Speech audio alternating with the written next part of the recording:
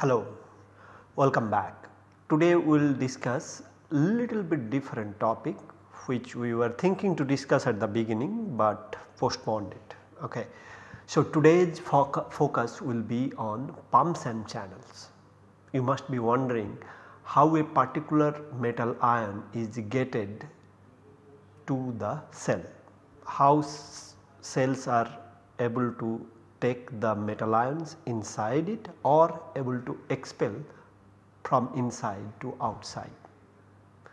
Well, let me tell you that it is done by pumps and channels. Pumps, as you know, will require some sort of external force, that means forcefully it will be taking out or taking in a particular metal. Channels are those where it is passed through a, let us say, cell membrane, but without an external energy put on it or set on it. We will see that pumps are of course energy driven, channels are more of a natural, more of present in many places, but works very seemingly simple way. We will try to focus on both pumps and channels throughout this class today. Well, as I was saying, pumps are involved in active transport. This is energy or ATP driven.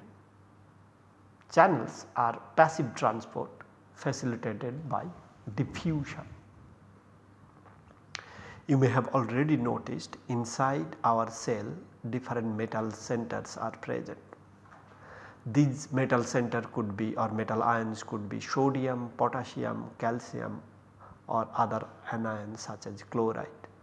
But if you notice that extracellular concentration and intracellular concentrations are completely different. So, outside sodium is present in large concentration, but inside it is present in very low concentration. On the other hand, potassium outside is present in very little amount, but inside it is, inside the cell it is quite high amount. Similarly, calcium is present largely outside, but inside concentration is very less. So, we will try to see how ion concentration are controlled in the means of pumps and channels, so that ion can pass through the membrane and can maintain a particular concentration that is good for our body. Well, let us see this process of taking sodium outside the cell. So, let us say sodium is present in some amount inside the cell. As you have seen, sodium is present very little amount inside the cell, maybe it is not too much required, and that is why we are trying to see how the intracellular concentration can be decreased for sodium and taking them from inside the cell to outside the cell, how it is happening through pumps. So, as I said, pumps are energy driven process, some energy is involved into the process. Overall there is a site in the membrane where sodium can bind. As you see over here, we are depicting 3 sodium binding in this pocket, and overall ATP is converted to ADP and then phosphate is bound with this pocket. Now the sodium binding will subsequently, so this energy driven process will cause the eversion of this pocket to throw this sodium outside the cell. Release of sodium plus will then happen overall to ensure that sodium goes outside the cell from inside the cell. So, sodium was inside the cell, through this pumping it goes outside the cell, but of course the cost is in the form of ATP to ADP and phosphate generation. Overall this energy driven process makes sure that sodium is launched or placed outside the cell. This pocket then can bind with potassium, 2 of the potassium gets in the cell through once again by dephosphorylation catching and releasing inside the cell. So, this is a cycle that goes on quite very well because sodium is required more on the outside, not too much required inside, but potassium is required more in the inside. This process of pumping in potassium and pumping out sodium goes on quite seemingly well with the help of this ATP driven process. Therefore, this is a good pump, it is just pumping out the sodium and taking in the potassium. There is similar pump for calcium also, of course you can call it as calcium pump. This is the cell exterior and this is cell interior. Overall you have aspartate 351 which is the ATP binding site. ATP binds over there in the pocket and calcium gets into this cavity wherein ATP cleavage and the phosphoryl transfer to aspartate 51 on the enzyme. This aspartate 51 phosphate transfer upon binding of ATP will lead to the ADP and phosphate generation, and this energy driven process then will start to rupture or to release the calcium outside the cell. So, both the ATP release and eversion happens of the enzyme to release calcium. Okay. So, this is the enzyme that is involved. Overall this enzyme helps us pumping out calcium from inside the cell to the outside of the cell. This hydrolysis of the aspartate PI residue also takes place wherein the water will assist in this dephosphorylation reactions. Overall then this is getting ready once again to bind the calcium. So, eversion happens once again to prepare binding more calcium 2 plus into this pocket and the process goes on. It is almost a catalytic cycle and calcium is pumped from inside the cell to the outside the cell by this ATP driven process. You can read more from the book, but this sort of pumping out of calcium is quite important for the physiological function. Well, as we have discussed, not transport of every metal ions or incorporation of every metal ions are done through the pumps. It is a very high energy demanding process, it is a little bit hectic process.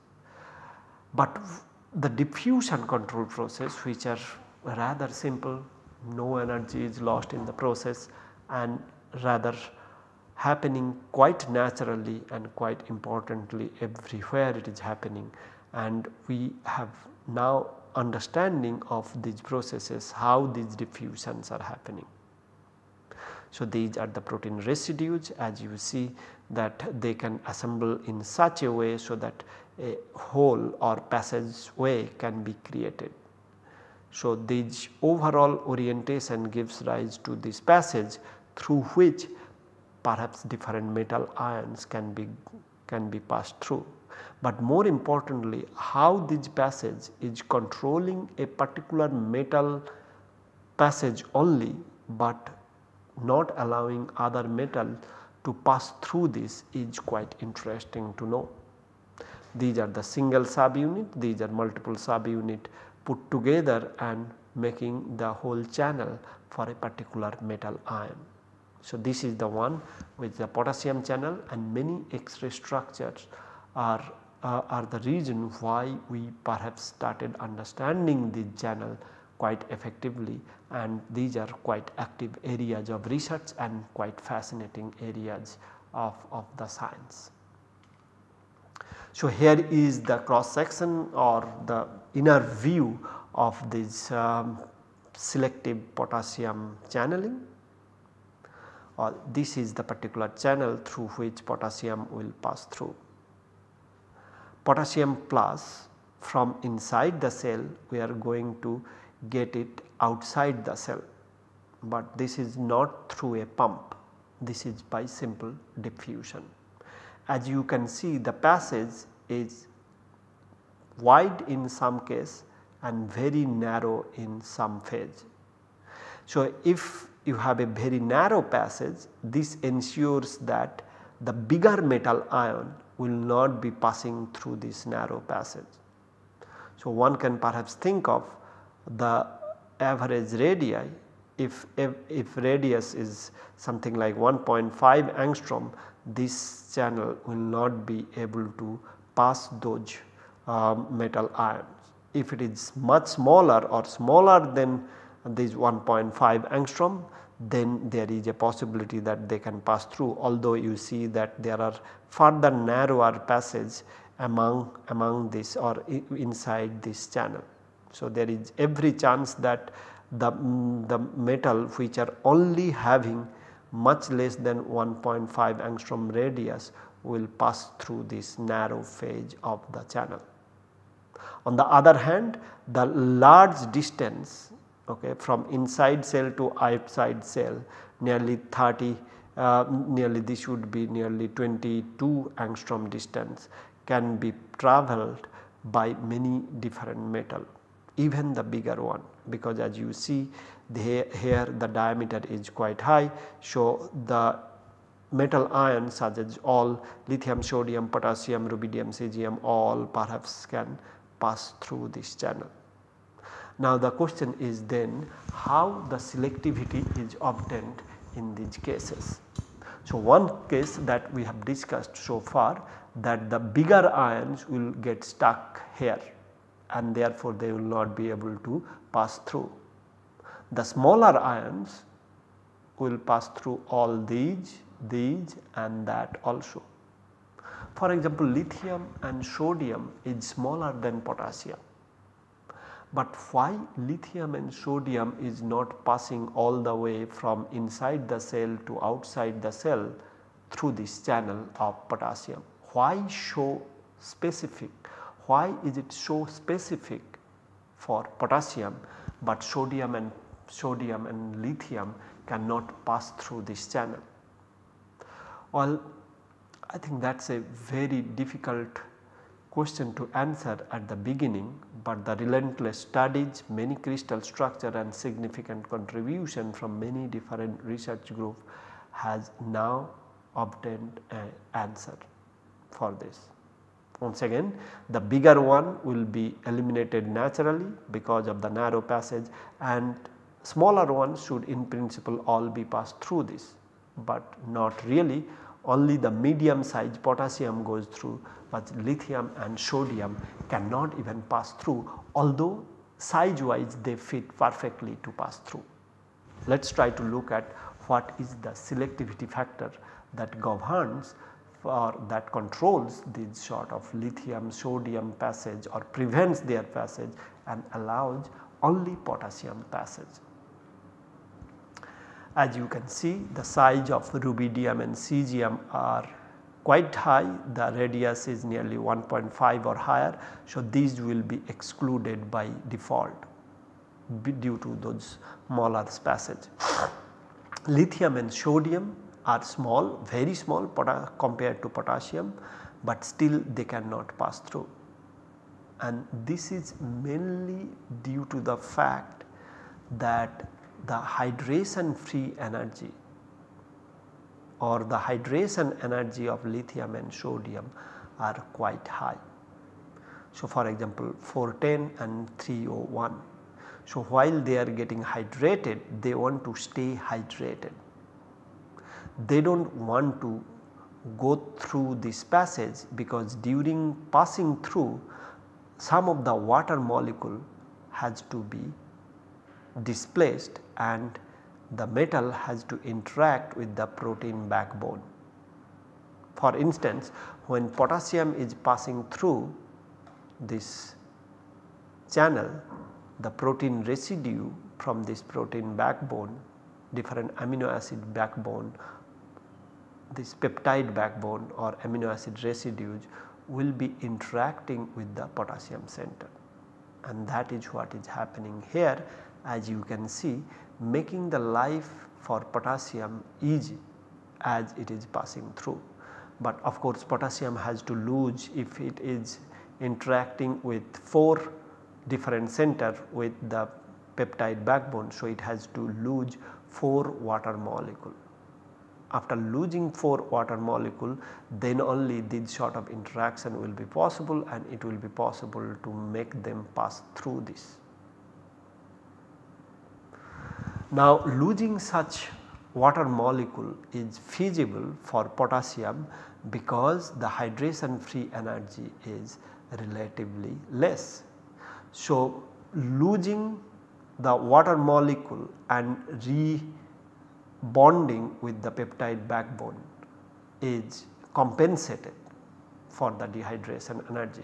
So, the bond breaking from the water potassium aqua complex and removal of water from the potassium aqua complex is okay because these new bonding can compensate those hydration free energy loss. On the other hand, for lithium and sodium, since this hydration free energy is quite high, water molecule from lithium and sodium would not like to drop off from the lithium and sodium primary coordination sphere, and therefore they would like to stay as lithium aqua complex and sodium aqua complex, which is having the large radius compared to, of course, these are ionic radius for free lithium and potassium. With aqua molecule it becomes very big. Unless it can lose out those water pretty easily and can interact with this protein backbone in this channel, it will not be possible for the metal ions to pass through. And this is precisely the reason why we see potassium ion selectivity. So, here is another thing. So, this is hexa aqua sodium. As you see, the dissolution energy is pretty high, meaning if you want to remove these, let us say 4 of the water molecule from here, the dissolution energy will be this much. The energy gained due to the protein backbone interaction with the metal ion at the cost of these 4 water molecule is not that very high, as you can see, only this much. If it was able to compensate this amount, then only potassium would have been sodium would have been able to go through the channel. So, this is really a wonderful design by nature which ensures, despite lithium and sodium being smaller in size, but having higher dehydration energy, prevents them in participating this interaction with the protein backbone, and therefore, if their effective size becomes much higher than the than what one of their atomic radii would give rise to. The size cannot be shortened because this water molecule cannot be released. Therefore, we see that potassium having higher atomic radii, but easier ability to remove these water molecule because the hydration energy is less, and therefore, we see that selectively potassium ion can go through this channel. Let us get back again. Rubidium and cesium cannot pass through some part of the channel because there is very small aperture or very small opening, and therefore it cannot pass through, it gets stuck. Lithium and sodium in principle should pass through very easily, but they are incapable of losing their water molecule since they have high hydration free energy. Potassium on the other hand is in the middle, which has moderate hydration energy and moderate size, which is perfectly matching for this passage through the channel, and the size is absolutely fantastic provided it can lose out the water molecule and can interact with this protein residue, which is feasible in this case but not feasible with lithium and sodium. Therefore, they are missing out the fun of passing through this potassium channel. So, the selectivity can be answered by this way. However, if that is the case, why show effectively potassium ion, of course selectivity factor we now understand perhaps, but why potassium ion passage is so fast and so effective. So, not only high selectivity, but still a rapid flow can be maintained. Why is that? And this is precisely due to the repulsion among the potassium ion. That is quite interesting. So, a cationic potassium will repel each other, right, same charges repel with each other.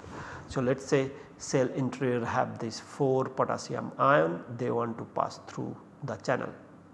So, one of them will diffuse through this channel, it will start diffusing, it comes over here, but this process may be slow to pass through this channel, and this is when the second potassium ion, which is also trying to get through this channel, will come into the picture.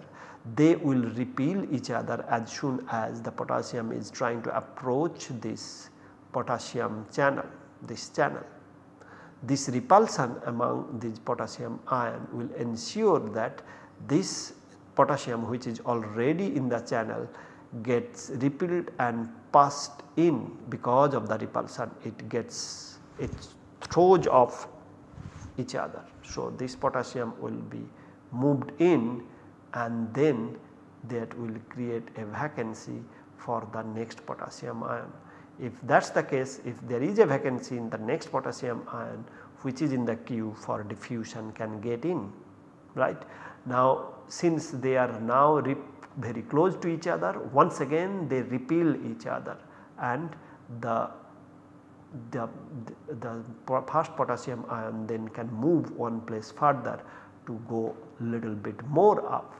In this situation, another third potassium comes in who wants to get in, and then ends up repelling this second potassium, and therefore the second potassium moves inside and then also repel this one, and that move in. So, see, systematically the first potassium is now very close to be out of the cell. Now, once again the next potassium comes in, it repels each other, it goes up, and during this process the repulsion of this second potassium with the first potassium causes this first potassium to come out, and that is how from cell interior to cell exterior a potassium ion can move out.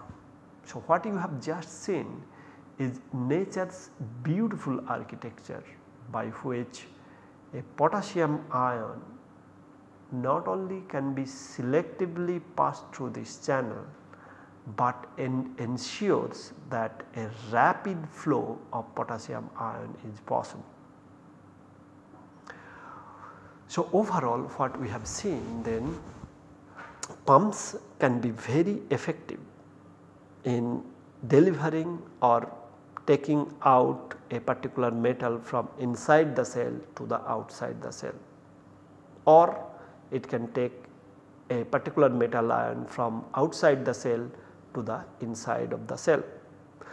These are energy driven process, ATP driven process, but perhaps a most desirable mode of ion passage could be those through channel.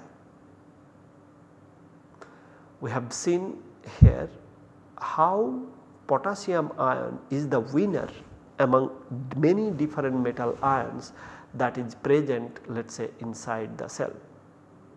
How potassium ion, being larger in size compared to lithium and sodium, still can passage through a narrow channel, whereas lithium and sodium, being smaller, still cannot go through it.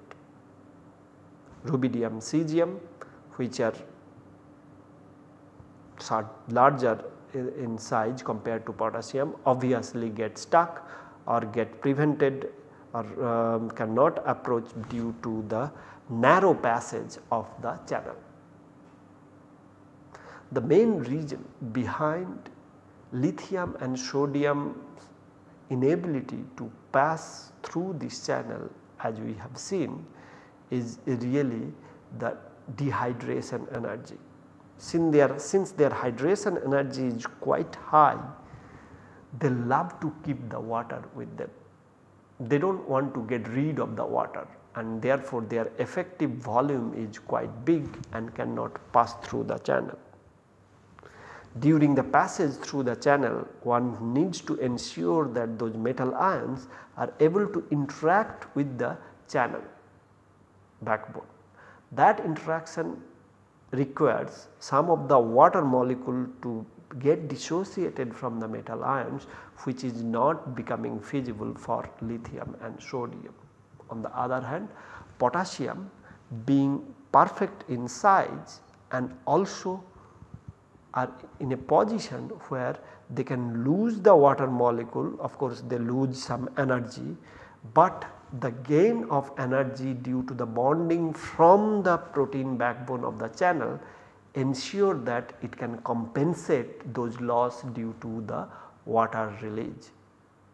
This compensation and the perfect matching of energy and the size ensure that only potassium can pass through the potassium channel.